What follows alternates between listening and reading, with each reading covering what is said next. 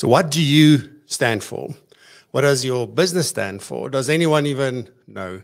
And how do you even communicate this to people, I think, is really the big question.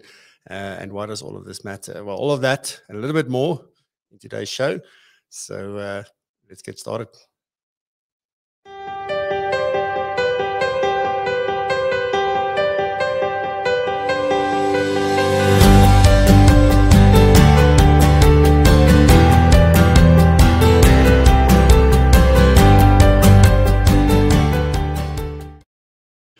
Good morning, good morning, good morning, good morning.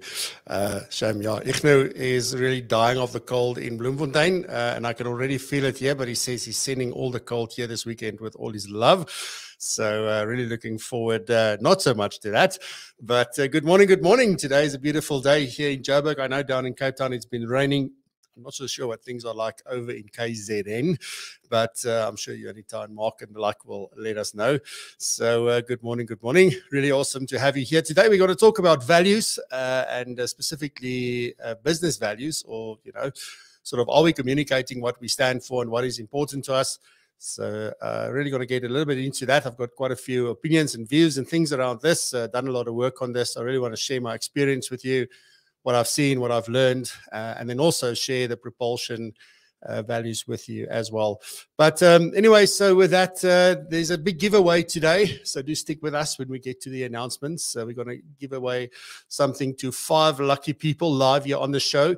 So do stick around for that. Excited for that one. It's always exciting when you can give things away for free live, huh? Is there anything better than that? But yeah, so let me not waffle on. I've got quite a lot that I want to say this morning.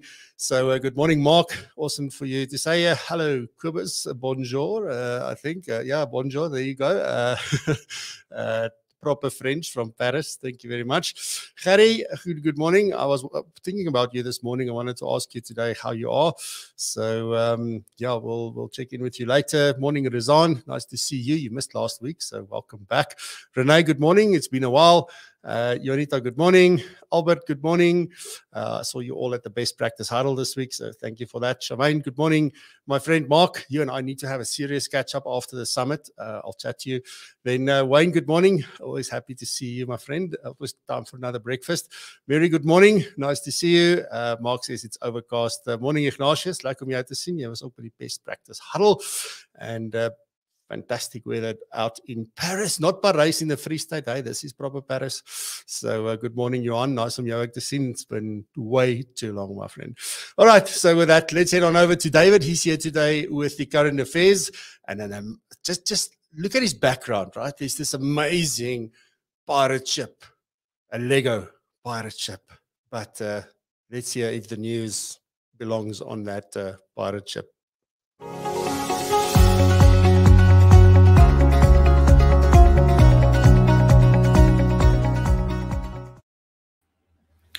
Hello everyone on this Friday, and good morning to everyone listening live, and good afternoon and good evening to everyone listening to the recordings.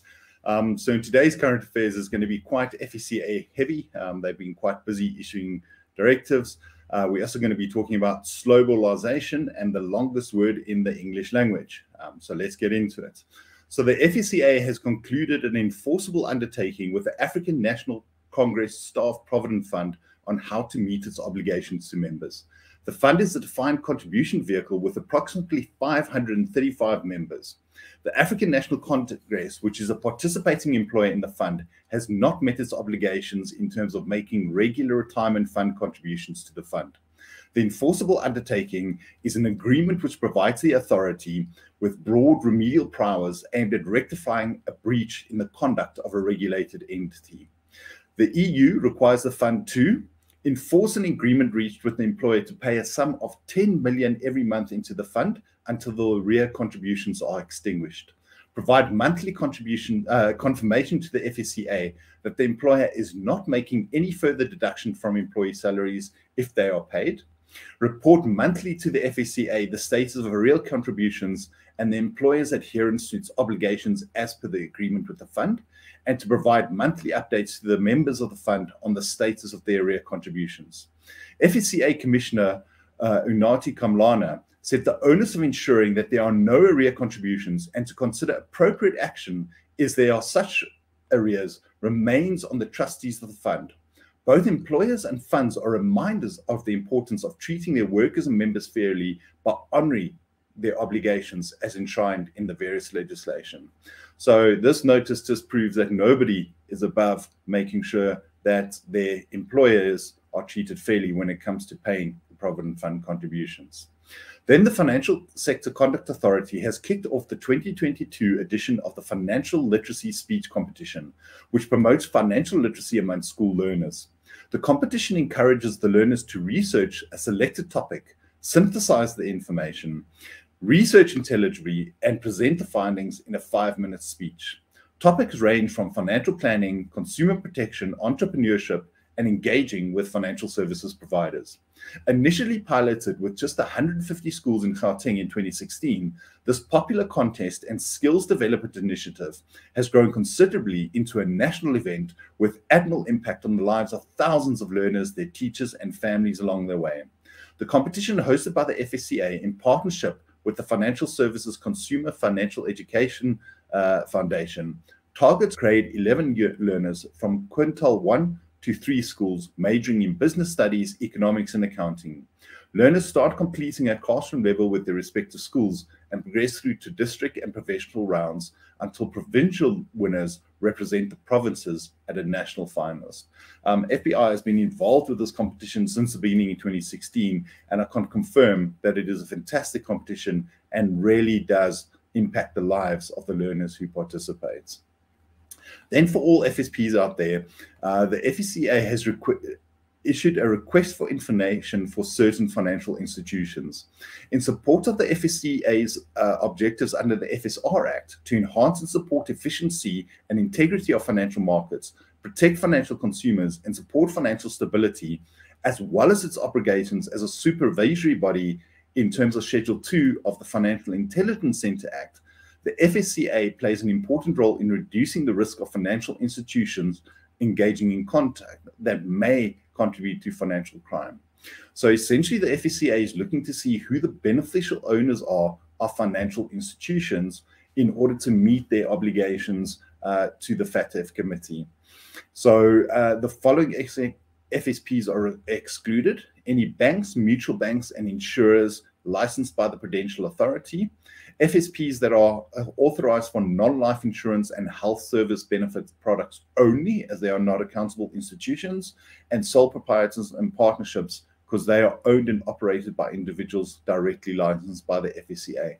So all other FSPs, the portal is now open for you to go and log your information about beneficial ownership, and this must be done by no later than 30 September. So it's a very important thing for FSPs to do.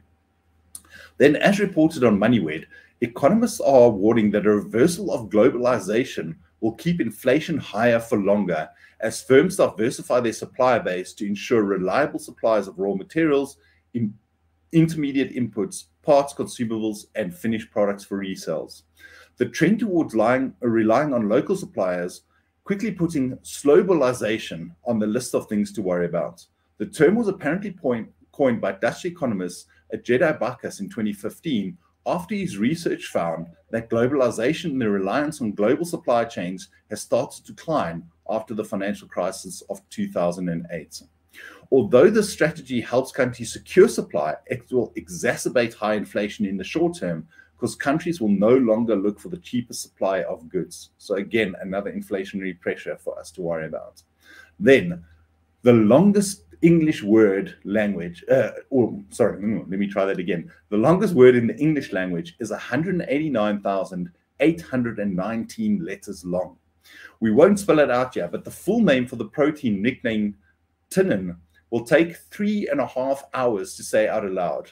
While this is by far the longest word in English, the longest word in the Oxford English Dictionary has 45 letters, and the longest made-up word just 28.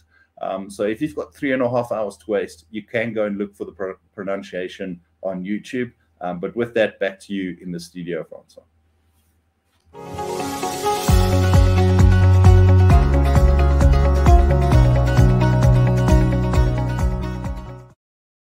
Good stuff. Thank you, David. So next up, we have Norma. And this morning, Norma is talking about how our businesses would be if we changed what we were thinking to and about ourselves. So this is a very interesting topic. And with that, Norma, here we go.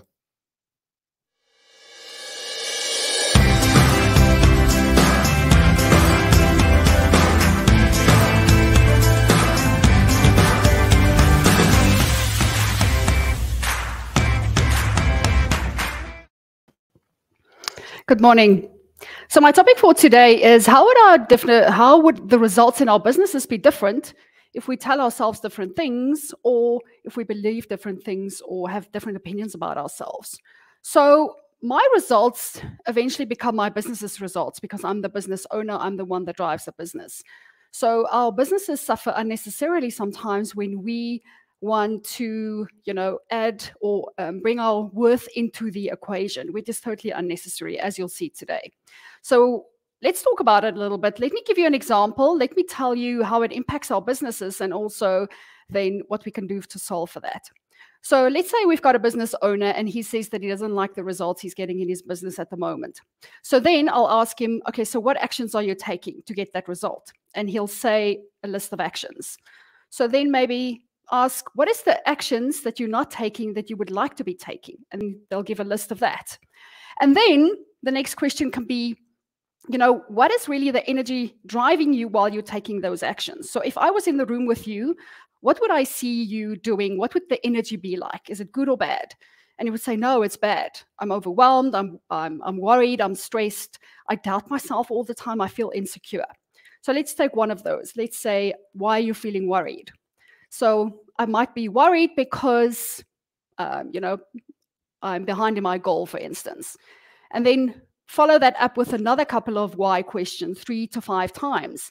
And eventually comes down to, I just want to get to the goal so I know that I can do it, or I know that what I'm doing is working. And really that is so unnecessary because we want to get to the goal to prove something. We want to get to the goal to prove to ourselves or to other people that we're worthy, that we're clever, that we can do it, that we're this amazing business owner. And it's very unnecessary. So everything that we do in our business is then driven from that place. So I've set the goal. I better get to that goal. Otherwise, I'm not going to be worthy or enough or valued, or people's not going to be able to see my value. So of course, I'm going to be overwhelmed because I'm rushed to get there because I have something to prove. Versus just being in my business, setting goals for the sake of setting goals to give my brain focus and attention, and also to make me grow as a business owner. So if I know I was worthy, what would I then be doing in my business? How would I be approaching that goal? So if my goal is, let's say, the end of the year, I have a number that I need to reach. When I get to the time of the goal, and I'm not at the goal, I'm not going to make it a problem. I'm not going to make it mean that I'm not worthy or good, or I don't know what I'm doing. I'm simply going to take that goal and I'm going to extend the timeline. So how can we then solve for this? So we know that we're worthy enough and valued as we are here. We don't need to prove it. We don't need to negotiate it. We don't even need to earn it. So we all know babies, when they're born, they're worthy and enough, and we all agree on that. But now ask that same question maybe 30, 50, 70 years later, and people have a problem answering that question because they then want to tell you what they've done, what they've accomplished, look at all the awards that I've accumulated throughout my life. But that's not really the thing that determines our worth. Our worth is sort of innate. We don't have to prove it. We don't have to do stuff actually to get it. So 3 steps that we can follow to make sure that, we come from a place where we believe we're worthy. And number 1 is simply to decide to believe it. So I'm making a declaration today that I'm worthy and enough, and I'm valued, and I have value to offer to the world, and I don't need to prove it. I don't need to earn it. It's just there. Then, secondly, is to practice it every day. So if you have to set reminders on your phone, do that. Just remind you on a consistent basis, practice that I'm worthy and enough, and then I can feel it every day. And then lastly, then, just from that place of worthiness, go and take action. So if I'm worthy, what is the actions that I'm going to take? It's not necessarily going to be different to the actions you've taken in the past, but the results you'll be getting would be so much more different than coming from a place of scarcity or worry, or I'm not going to get to the goal and it's going to mean that I'm not clever or I'm not a good business owner. So my challenge to you today is to try this week, take the next 5 working days, and all the activities that you've done, don't change any activities. All the activities that you've done throughout the last week or 2 weeks or month, go and do those activities from a different place. Go and take those activities from the place of I'm worthy and enough, and see how the results will be different in your life. So that's what I have for you today. I'll be back next week. Have a good weekend.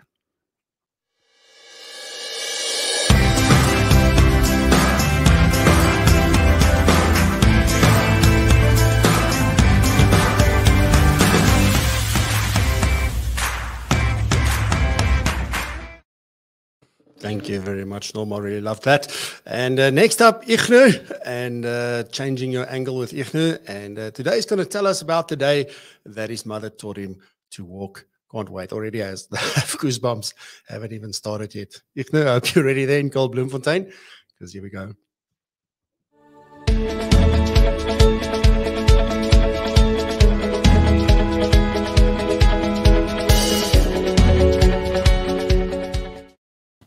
Good morning, everybody, and I hope you're doing well. And when Francois announced the topic, you probably thought, well, how can you remember when your mother taught you to walk? Well, I can remember how my mother taught me to walk because I saw how she taught herself to walk.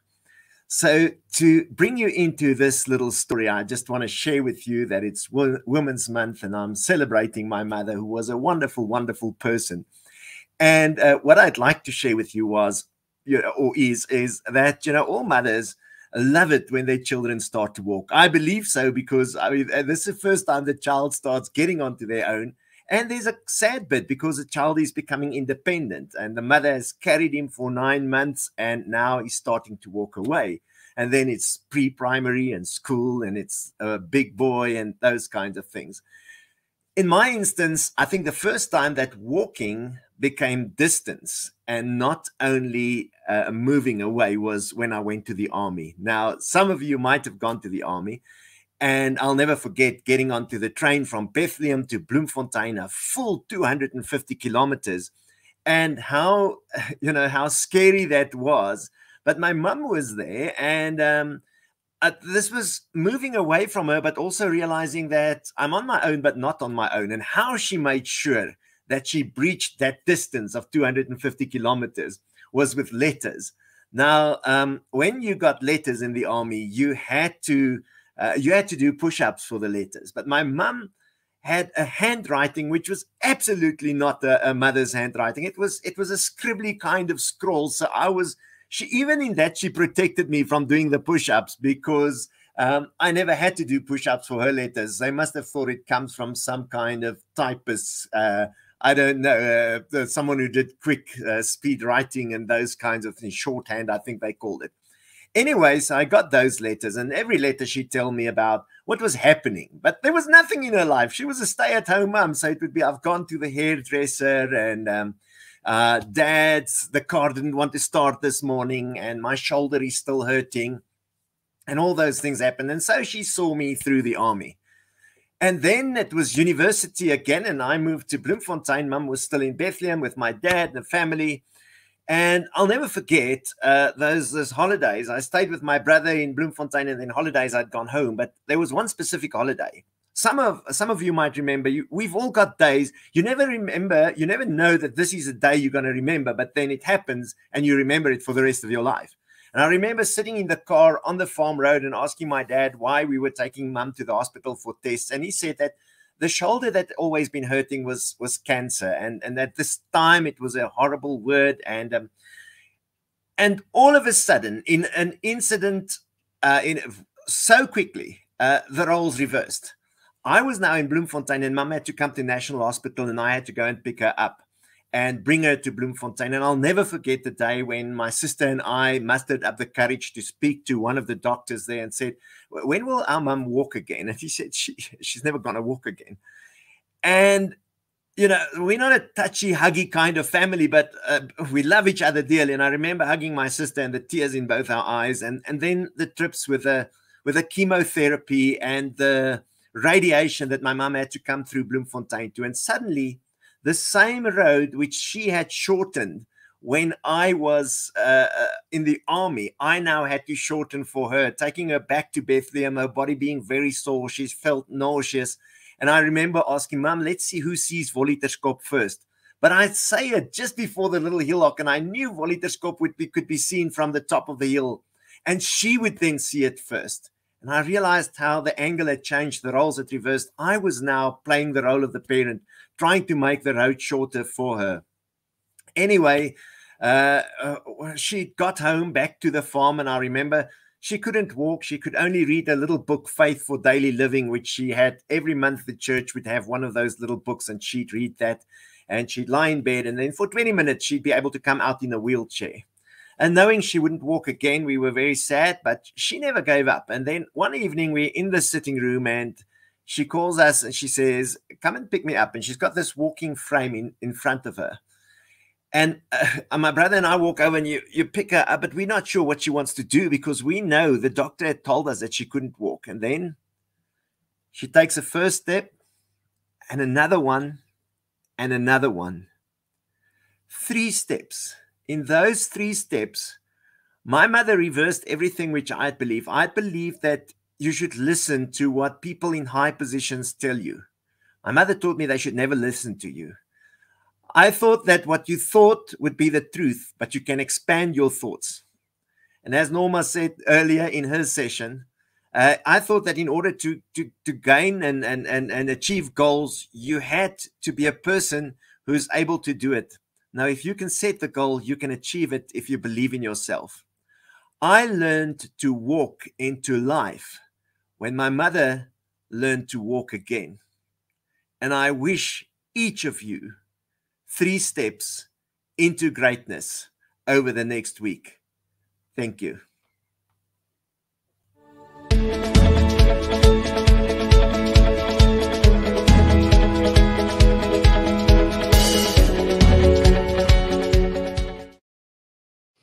Igno, I'm going to make you give me warnings in advance in future. What an amazing analogy and real story. So thank you very much for that. All right. So with that, let's get into the announcements and the giveaway that we would want to do. So really looking forward to that one. First off, we obviously want to talk about the summit. It is probably the thing that I'm most passionate about right this second, to get this going this coming Tuesday now. So time is running out, 4 days left today, and you can still get your ticket at propulsionsummit.com. I'm not going to go through the whole spiel, but what I do want to highlight for you is that it is being recorded. So it's a live session. We're presenting the summit live, but as it happens, it's also being recorded and then available on the same platform for 72 hours, where you can still go watch it, get your CPD, all of that. After that, it won't be available for a couple of days, and then we'll put it onto Propulsion Learning, which is our online learning system, and you'll be able to go and watch the sessions there and still earn your CPD as well if you missed it. So if you have a ticket, you can't make it on the day, not a reason not to get a ticket. You know, get a ticket and invest 390 Rand into the future of your practice and your career. So go and check it out, propulsionsummit.com. And don't forget that there is 4 verifiable CPD points up for grabs as well. If you attend, and if you obviously complete the CPD activity, I have to put it in writing about like how we make sure you do that. But anyway, so that's the Propulsion Summit. So please go and check that out. Right, then the next thing is that we did, as you know, last week Friday in the show, very ceremoniously and with a couple of tears, launched TaxSpace, which is the new online tool of the tax tool that I've been sort of doing for the last 5 years. Finally, it's made its transition from Excel into a proper online tool. The feedback has been phenomenal. The sign up has been great. So thank you very, very much for that. We really appreciate it. And if you want to know more about it, you can go to the website, www.taxspace.app. But to commemorate and sort of celebrate, I guess, the launch of this tool. And also there's still a lot we've got to do with this. It's only the core tool that's been launched thus far. But we want to do a giveaway of 5 tickets to the summit. Sorry, let me just check. To the summit. And to enter, we're going to do a draw live. It's a lucky draw, right? Random. We're going to do it live here on the show now. But what you need to do to enter is enter hashtag tax space in the comments, and then comment that. Let me bring it onto the screen, and you can actually see what that would look like. So if you can put hashtag tax space in the comments, and then you will automatically be entered into the draw, and we will do the draw in the next few minutes. So please go and do that. And then also with regards to this, if you already have a ticket, you can still enter, because I'm happy for you to then give that ticket to someone else. So even if we draw your name and you already have a ticket, thank you very much, first of all, for buying that ticket early on. And then secondly, happy to give that to someone. So while you do that, let me quickly talk a little bit about PROpulsion Pro, just quickly. I just wanted to highlight the benefits of being a PROpulsion Pro member, because as you know, the summit, you don't need to buy a ticket. If you're a member, you get that. But there's quite a lot of benefits that people forget about for being part of the member of PROpulsion Pro. Apart from being just part of the community and the camaraderie and being there for each other and really having a network and good relationships, that is really what it is about at the end of the day. And we saw that this week again in the best practice huddle as well. Amazing to see everybody come together. So if you are forward thinking, you want to do things differently, you want to do it as best as you can, you want to get better every day, then definitely something to consider. But some additional benefits, we have special rates, discounts, if you will, available on several different software like ComSpace. ComSpace has an offer. Profile.me has an offer. LifeDocs, which we had Jeff on the show a few weeks back, they have an offer. And then also TaxSpace, you can also get discount on TaxSpace if you are a PROpulsion Pro member. And also, if you are already a client of any of these systems, we give you a discount on your PROpulsion Pro membership when you join. So either way, you're getting a discount. So that's awesome. So that's it. And then also, things like the summit and the Global Financial Planning Conference, you get a ticket. It's part of your membership. You have access to the Speaker and Influencer program. We do challenges. We have monthly CPD sessions, but they're exclusive to PROpulsion Pro members. You won't see us do any more CPD sessions apart from the budget review open. The rest of everything we do is only for members. So the only other thing we do that's open, obviously, is this show, which we will never stop as long as I can. Let me just say that. But that's definitely something there. And then I think two of the biggest benefits apart from being again a part of this community and having a support base is really the best practice huddle that we have every month, also exclusive to members. And then because here we discuss all sorts of things and people get to share ideas and ask questions and help each other and share what they find is working, and we tackle different things and you get all these various inputs and you're really able to solve problems right then and there. So really awesome. And then obviously the challenges that we run every now and then to help you implement whatever we teach as well, because if you don't implement, that doesn't really help.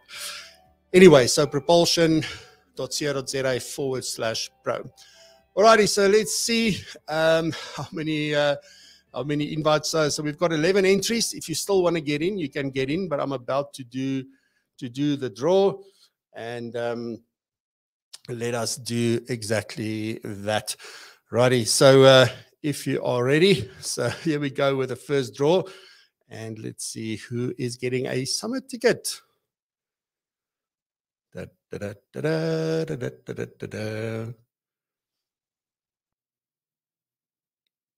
Wayne, my old friend. Wayne, I can't remember if you bought a ticket or not, but congratulations, massively well done. Where is the right thing to play? There you go. So well done. If you already have a ticket, let me know you want to give it to. Otherwise, just I've got your details. I'll send you where you can go and book your ticket.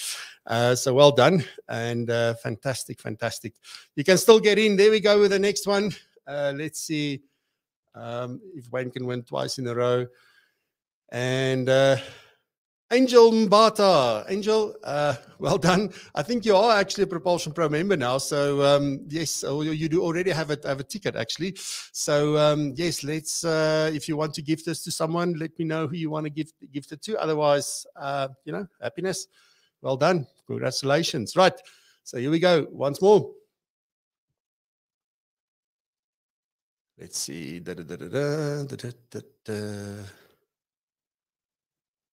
Amanda, you also bought a ticket, but now you can give this to somebody, maybe in the lean-in circle. How awesome would that be? So good stuff. Fantastic, fantastic, Amanda. And here we go. The fourth one. All right. Let's see. And we have Johan Blomeres. Fantastisch, Johan. Nou bly as jy nou jy is hier vanoggend. Baie geluk. And righty, last one. Here we go. Here we go. And who would be the last one? I mean, you had a pretty good chance, right? 5 out of 12 is not a bad option, or bad sort of thing. Harry, you're a Propulsion Pro member, so please let me know who you would like to give this to, and I would gladly then send the details to them. Alrighty, ladies and gents, that is it for all the festivities. I think it's about time that we get into the actual show today. And today I want to talk about business values, how to communicate them effectively. So let's see what I have to say.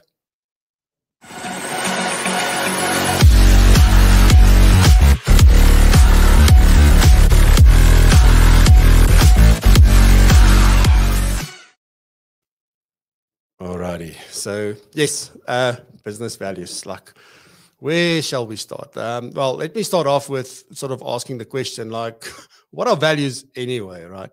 I think when we start talking about values, different people have different things. Well, the first thing I can tell you is what values are not, is it's not about what is right and what's wrong, because that's ethics, that's morals. So it's all about ethics. So that's a completely different discussion, and one which we'll probably have soon on the show. But for now, if I talk about values, it's really what is important to you. And if I say what is important to you, that's a very hard thing to really determine, to really think about, but what is truly and really important to me. And I'll get a little bit into what some of the challenges are just now. But one other thing that I've learned that is a fact, and some people say they do, some people say they don't. I absolutely believe that values change, because as you go through life, certain things may become more important, and as life moves on, they become less important. So it depends. Just think about this when you're young, just out of school, you know, if you're a young man, probably a nice car and a nice hi-fi. I'm just stereotyping, so do excuse me. So that's what may be very important to them, and all their money would go to those things, partying, you know, doing things with friends, having experiences, traveling the world, those kind of things. Then they meet the love of their life. Maybe they get married, maybe they have a family, whatever it is. But as that life progresses, those values change. What becomes important? I don't want to party anymore. It's not important to me to have, you know, the nicest car in my friends group. Those things don't matter anymore. Suddenly, maybe my family is more important. Maybe my career is more important. Maybe, you know, money becomes very important to me. And those things change over time. So I don't believe that values are fixed. I don't think that values stay the same always. Maybe your top values won't change, won't sort of be substituted by other values, although unless you've got bad sort of values that are not good for you, and you decide to change them, but otherwise they do shift around in order of importance. And that for me is definitely something that was a big eye-opener when I sort of started thinking about that. But that's that. But then there's this question for me around true values versus perceived values. And I don't know if perceived is really the right word, but what is really important to you versus what others think should be important to you? And often we let what others think should be important to us dictate what we say is important to us. And in fact, we try and align our lives with what, be it family, be it religion, be it whatever it is, whoever sets that expectation around what should be important to you, doesn't matter where it comes from, you try and align to that because it feels like that's the right thing to do. That is when you are a good person. That is when you do the right things for the right reasons, you know. And then you started over time getting burned out. You don't feel satisfied. You don't feel fulfilled. You feel frustrated, and you don't understand why. You absolutely have no idea why this is. And then when you take a step back and you're really, really honest with yourself and you say, but what is really and truly, truly important to me? And you realize that, you know what?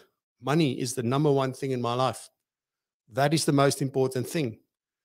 And then maybe work, and then maybe my family. Whereas typically, you know, people would expect that family is always number one, or religion is number one, family is number two, work is number three. And that's typically what is being discussed sort of everywhere. And it doesn't matter, like, it's all about what you believe and what you subscribe to. And that is, I think what I'm trying to get is that it's a very, very personal thing. There isn't a right or a wrong here, but you have to be honest with yourself about what is really important to you. If I do value, let's just say, money as number one, then that's fine.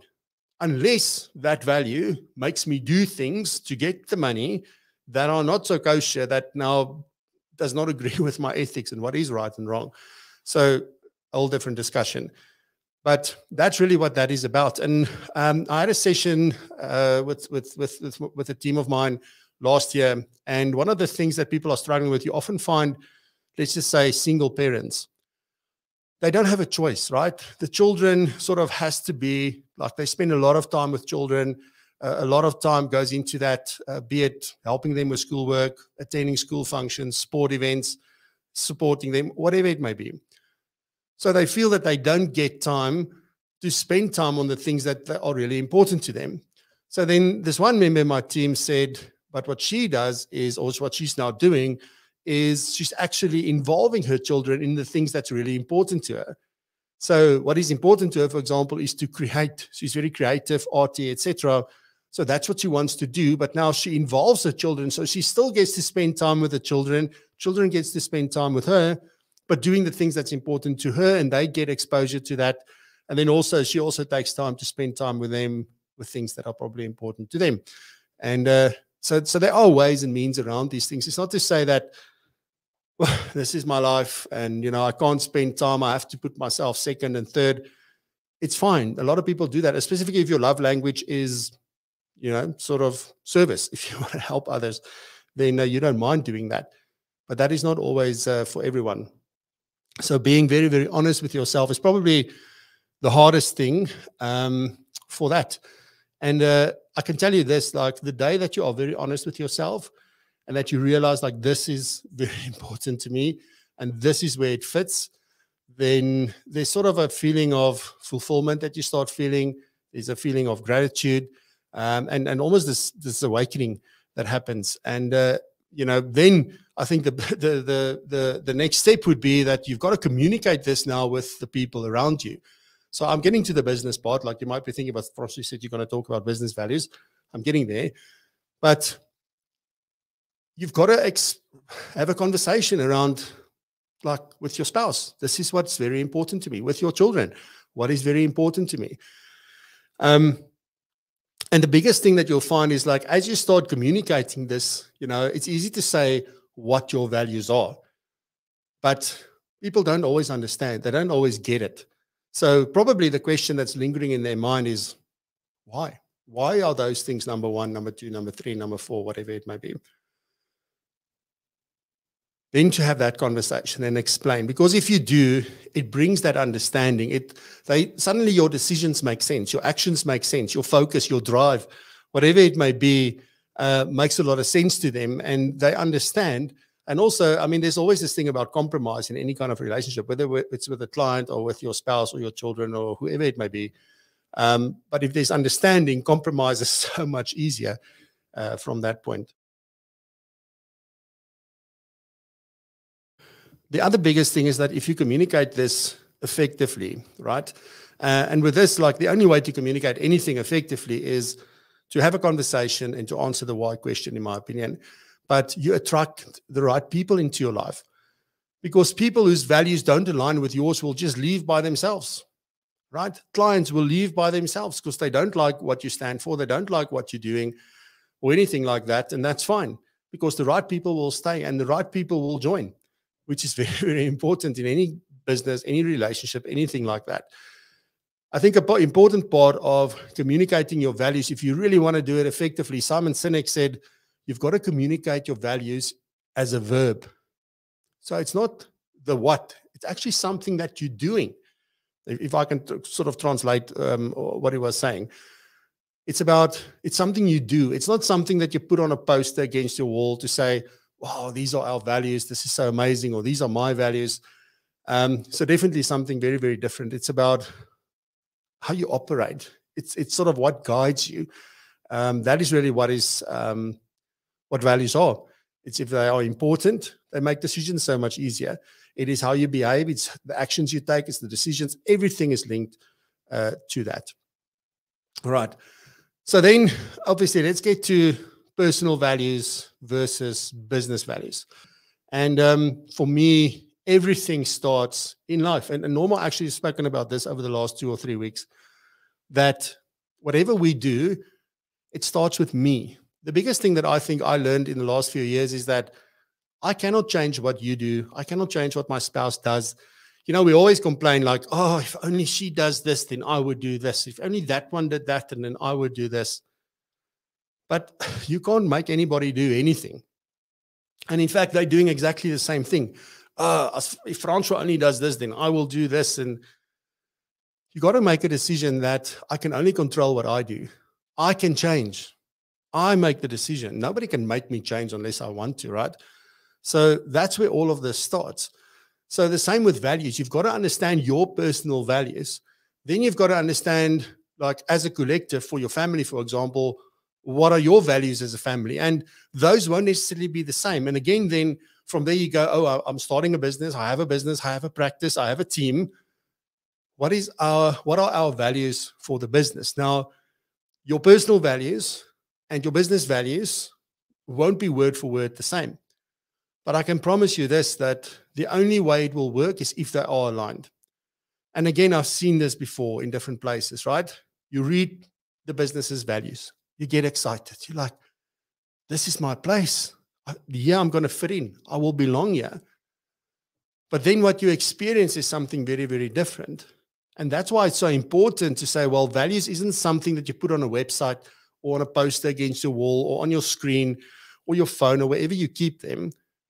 It is something you do. You must see a business's values. You must see a person's values. That is the most important thing. And look, I don't always get it right, like far from it, in fact.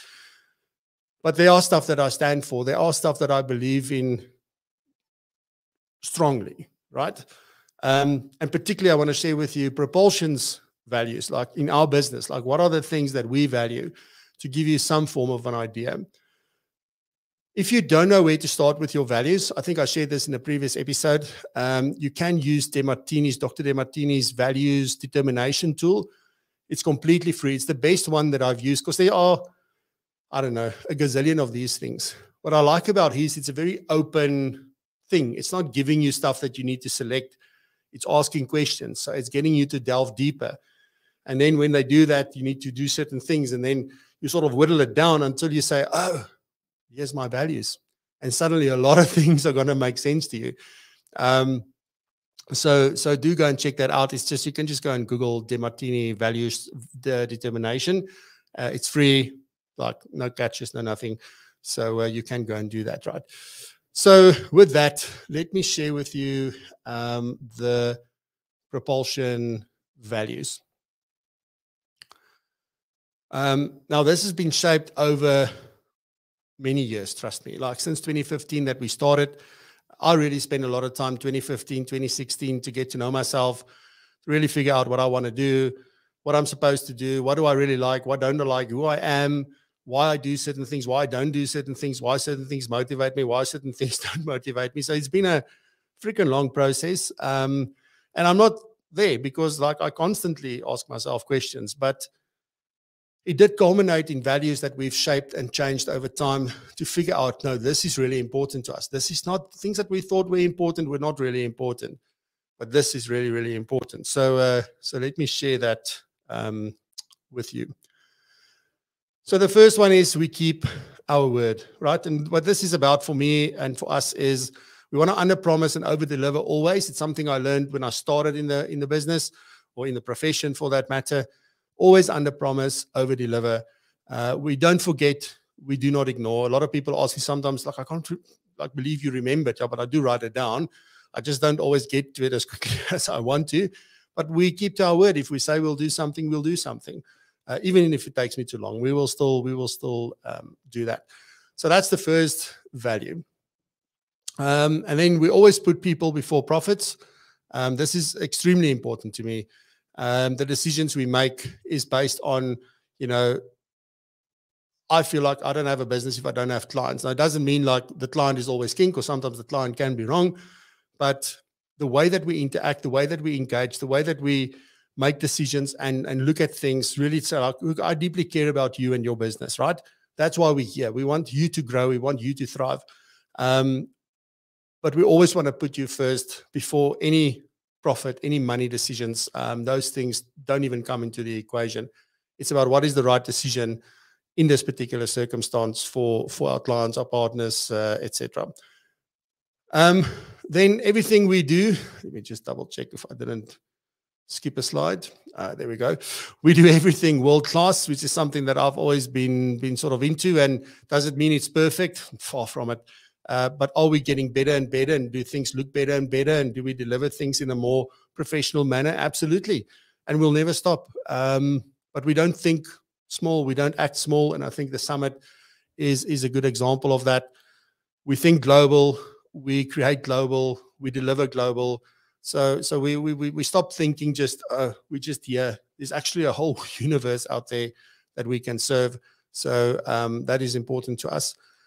But very most important maybe to me, and I always say to people when I talk to them, like, I'm so worried that this is one day, you know, that this won't be the case. And I'm so weary of it. So we remain humble. Doesn't matter.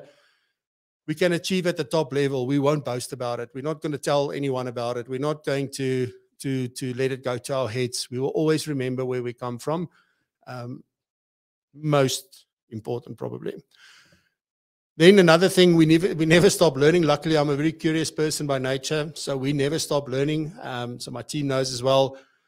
Got to stay curious. Got to think that something's interesting, even if you know it already. Like always, like, this is cool. This is nice, interesting. We want to ask questions. We want to understand. We want to listen. We want to grow, and we want to share everything that we do learn. So that is definitely very important to us. Then a big thing for me, and you always see, like, yeah, I do cry sometimes on the show, but also we have fun and I laugh, and there's always time for a joke. So we don't want to do boring work. We only want to do work that we care about, that's fun, and that really makes a difference. And yeah, we want to laugh every day, and we want to create every day. If there's something you want to do to really get you going and to really sort of up your spirit, create something. It is amazing. Even if you just draw a little stick man on a piece of paper, do that. And then we lead and inspire through action. This is something I think that I've always prided myself on. We are self-starters. I don't need to wait for someone. I'll go figure it out. We'll go and research and do whatever needs to be done. A case in point, our learning system broke because they made changes, the old one. And suddenly we can't show people's ID numbers on the thing. I couldn't find somebody to do the development for me because it's too small. Nobody's interested. I figured it out, changed it. We made it a short-term fix. So we'll see if we can get a permanent one. But don't wait for no one. Go and do what you need to do. We see our plans and our commitments through to the end. I think that's the biggest thing, the action. We got to take action. I've spoken about this before on the show as well. Action is extremely important. Nothing happens if we don't take action. So yeah, we want to show others the way. We want to figure things out, and we want to move with urgency, but with long-term patience. So that's definitely important. Then the last one is that, and this, hopefully you know this, that we embrace technology in everything we do. I love technology since I was wee little, you know, a wee lad, how did I say?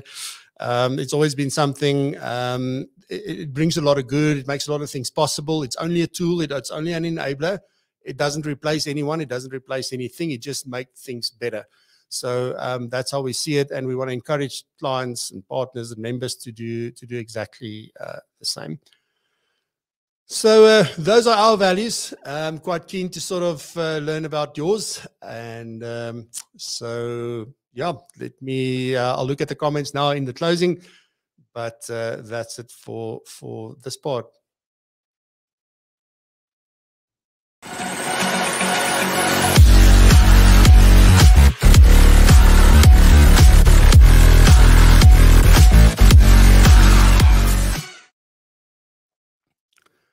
Alrighty, so let's just see quickly. Cool stuff. Obviously, there was a lot of comments and things with the lucky draw. So Shamaine, alignments of values creates congruency. Oh, yeah, that is such a word that Dr. De Martini actually uses, I think, congruency. It shows authenticity and brings unity to teams. I'm passionate about it, absolutely. Thanks for that. Angel says, I experienced this firsthand from you and the Propulsion team. Thank you very much, Angel. And then we've got Amanda. That's a big thing in the business coaching we do with advisors and their client engagement. It's more important to be interested in your clients, not trying to be interesting. Yes, which is a concept from, what is it called? I don't know, making friends and influencing people or something, Dale Carnegie. Cool beans, righty. So, ladies and gentlemen, thank you very much for being here today. I really, really appreciate it. We'll be back next week, same time, same place. And I hope to see you on Tuesday at the summit. Go get that ticket, propulsionsummit.com. Stay safe, be blessed and prosper, and continue to raise the bar. Bye-bye.